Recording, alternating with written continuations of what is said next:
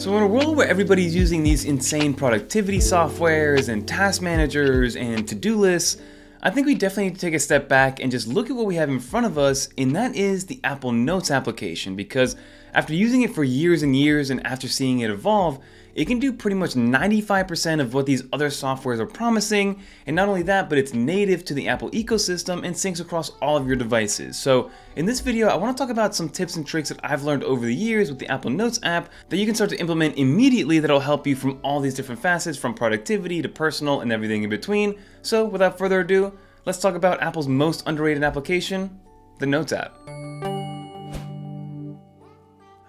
Real quick before we begin, I know that Apple's been throwing Apple Intelligence at us, and of course it's going to go into the Apple Notes application, but I'm going to prioritize the features that are non-Apple Intelligence related, and if they do have a little bit of AI in them, I will mention it, because I want as many people as possible to be able to use these features whether or not they have an Apple Intelligence supported device. So now, let's get into the first trick, which is customizing that toolbar. Well, alright, let's not waste any more time and get into the first new tip, which is going to be to customize your toolbar like I mentioned. So, as you can see up here, we have our traditional toolbar, and to customize this, just go on your three dots and then click on Customize Toolbar, and then it's going to go into that wiggle mode that we know so well, whether it's from the home screen or from any other form of customization. And what you can do here is literally just grab one of these and drag it wherever you see fit. So if I want to move it over, I can do that. I can even grab this and move to remove the item so it gets completely removed if it's something you don't deal with too often.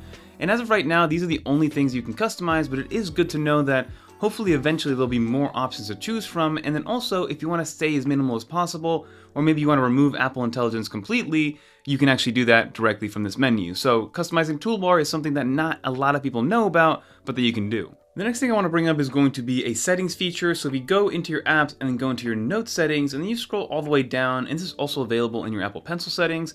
But if you go to corner gestures, you can actually decide to bring up a quick note, and you can allow your finger to do so. So maybe you don't have an Apple Pencil, but you still want to be able to bring up this shortcut, which is to bring up a quick note. You can actually do that with your finger. So if I go out of here and then left corner swipe, then you'll see that I have a quick note here that'll always open up whenever I need it to, and then it'll go into its own categorized list of quick notes that I've started. So you can see here that you can actually bring quick notes and do whatever you want with these quick notes, and it's just a floating window. So you can grab it and move it around, and you can enlarge it and minimize it as well, very similar to Stage Manager. And of course you can annotate with your actual Apple Pencil, you can import photos, you can leave links in here. So if I tap on here, it's gonna bring up ESPN, which is what I've saved before, and quick notes could be a powerful tool depending on how you plan on using it. The next feature I want to bring up is going to be in that same light as a quick note, but let's say you do have a blank screen and you're in locked mode, but you have your Apple Pencil and you want to jot down a quick note without having to actually open up the iPad, clicking on the Notes application, then begin writing. If you have an Apple Pencil and you tap on the screen, it'll bring you directly into an empty note that you can then draw onto or actually take that note down or that idea or whatever the case is. And then you press done, and then you can go to all notes, but it will make you go through the unlock process. So if you are somebody else and maybe somebody else is using your iPad and they want to take a quick note, they can still take a quick note, but they won't be able to access any other notes if you are password protected or Face ID protected. Now this next one I think is super beneficial for anybody that's maybe in a meeting or maybe at a lecture call and you just want to be able to listen and take notes after the fact. If you go into the little attachment section on your toolbar and then go down to record audio, you can actually record audio directly onto the iPad, directly into your Notes application, and it'll save as kind of like a little window in there. And what I like about this is that it has multiple functions. Basically, you can not only voice record, as you can see that it's doing it live, but you can also live caption. So if I tap on this little caption section right here, it's going to actually caption and dictate everything that I'm writing and actually saying, which is cool to see. And you can continue talking and it'll continue to capture everything you're saying and do it fairly accurately. And then when you're done, just press this little pause button, and you can see that it does break it down based on paragraphs or thoughts or whatever it thinks it sees fit.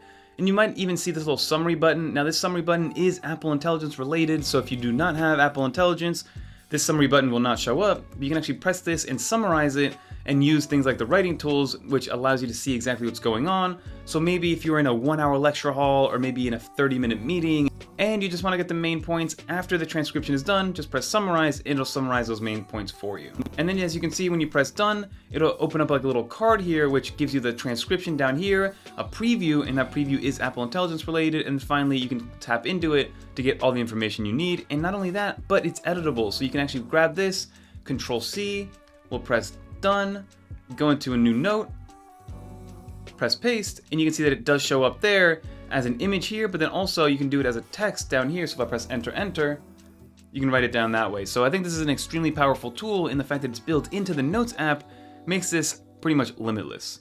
Now this next feature I'm going to mention isn't really advertised, and it's not really a main option, but there's kind of a workaround to it which I do want to share because I do think this could be beneficial for a lot of people. So maybe you've been working on this specific node and there's a bunch of images and different things that you want to throw up. You can actually export this as a PDF directly from the Notes application. All you have to do is go into the share button right here, and it's going to say send a copy, and what you're going to want to do here is press mark up, and then you're going to want to mark up whatever you see fit. So as you can see here, it's going to let you know exactly what you're going to turn into a PDF.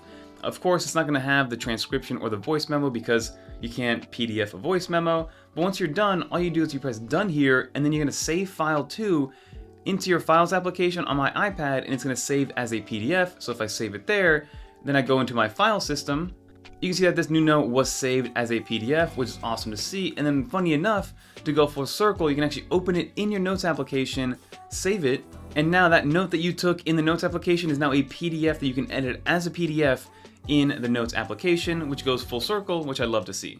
And then in that same light, you can actually live annotate specific PDFs and then resave them. So if I grab this, as you can see, this marking that we have right here is from the actual note, but if I want to, I can just tap on here and I can re-annotate. So imagine if I needed to fill in my name or my information, I can just write it there or sign whatever I need to sign, and then it's going to save as that PDF, and you can export it and do whatever you see fit with that. So now the fact that we can deal with PDFs, edit PDFs, autofill PDFs, all in the Notes application really cannibalizes or kills off a lot of these third-party PDF editors that we've been using for years. And I know a big thing with these productivity softwares, especially ones like Notion and things like that, a big perk of it is being able to share with these live, but not only share, but in real time be able to edit it with other people on different devices. So a great example of this is being able to collaborate on these notes by sharing this sheet. So here I have a to-do list, which is just a grocery list that I have right here, and maybe I want to share this with my wife or share this with a significant other.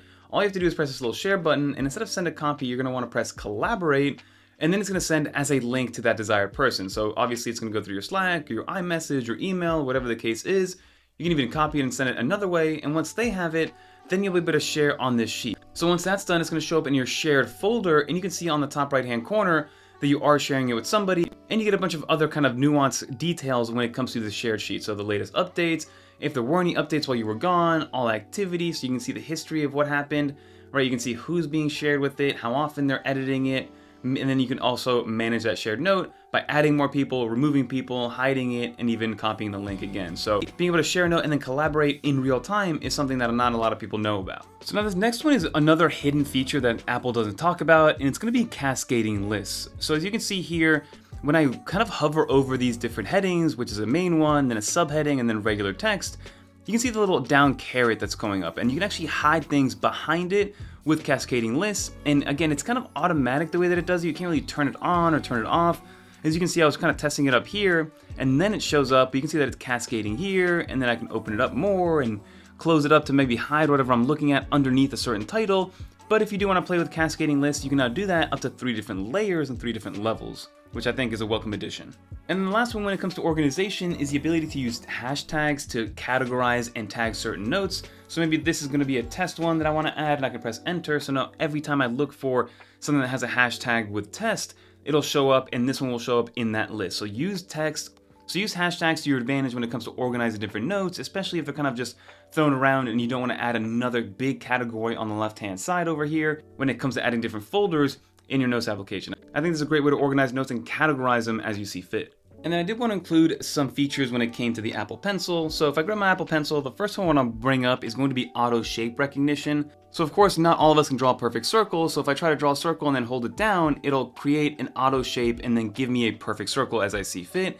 And let me know in the comment down below how many shapes you've tested out, because of course, you can do things like a square, you can do something like a star even. So if I do something like this, of course it's going to look very ugly, but if I hold it down, it's going to make a perfect star. You can even do something like a cloud, and it gives you a nice perfect cloud. So it pretty much just works with shapes, but if I hold this down like this, it'll give me a perfect line, and you can continue going. Maybe if I want to do a triangle, hold it down, it gives me a triangle. So overall, this is very beneficial for anybody trying to make perfect shapes, whether they're diagramming, creating an org chart, or whatever the case is. And you can even do something like an arrow, and then it'll give you a perfect arrow in terms of how you actually want it to look like. So Overall, I love the auto shape recognition, and they keep adding more and more shapes every single year. And then in that same light, there's Smart Scribe, which is basically taking your handwriting and making it more legible when it's not. So if I write hello, as you saw, it kind of changed the way that it looks. So it still has the essence of my handwriting, but it's making it way more legible. So if you are collaborating in real time, like we mentioned earlier, people will be able to read your chicken scratch and be able to understand what you're trying to say.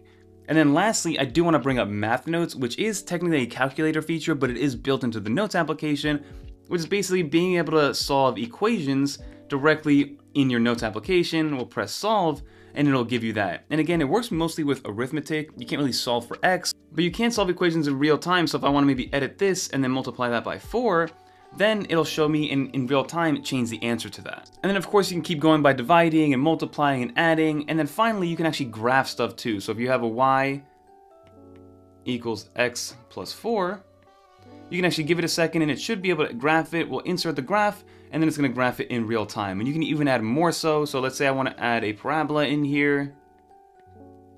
Y equals x squared. I'm going to add to the existing graph and it'll add that parabola into the existing graph, and then you're able to find out and maybe help you solve problems like being able to find the limit of certain things and being able to find the area of certain angles and different graphs and things like that. So again, I wish Math Notes was something that I had in high school when I was learning calculus and algebra and geometry and things like that. But those are all the things that I think you should definitely take a look at, and let's finish up this video by getting out of this view.